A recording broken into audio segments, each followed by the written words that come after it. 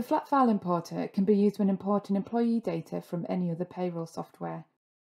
You can access the employee imports either through the Employee tab or through the payroll settings here. It's really easy to use. There are only 3 stages to the Flatfile import: uploading, matching and reviewing. So we'll take a look at the first stage, uploading now. Simply select the Flatfile option from the drop-down menu and select your file.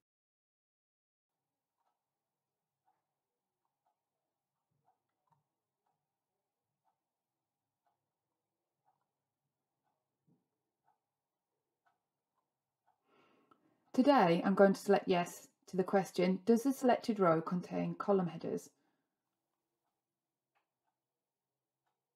So now we've reached the second stage, which is the matching stage. This is where you can map the header columns.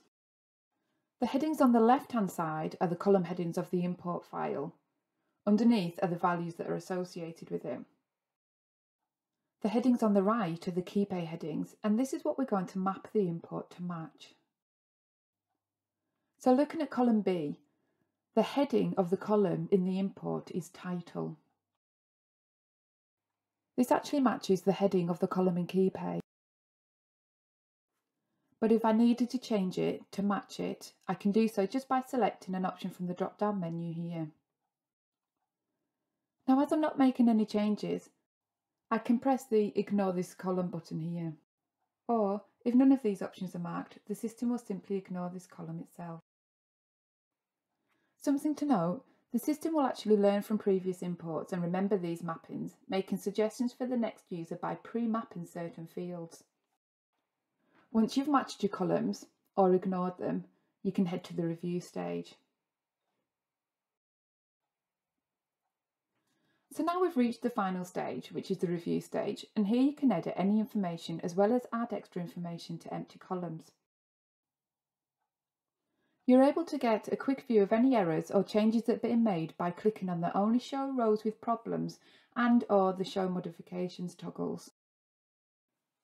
Any fields with errors are highlighted in red so you can easily see which ones they are. If you're unsure, you can hover over the field and you'll be able to see an explanation of what the error is.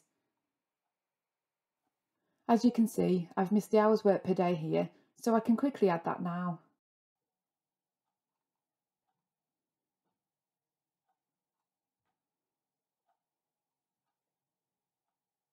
As you can see, I've also missed the payment method here. So, if I were to add that the employee is paid electronically, this would then create errors in the bank details field, as this would need to be populated as well. So for today's video, I'm going to add that the employee is paid by cash or cheque.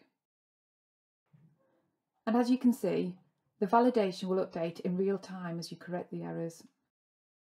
As well as correcting errors, I can also change existing information here, or I can add extra information into some of these empty columns if I want to. And once I've looked over all the information and I'm happy, I just need to press continue. Then just confirm I'm ready to submit.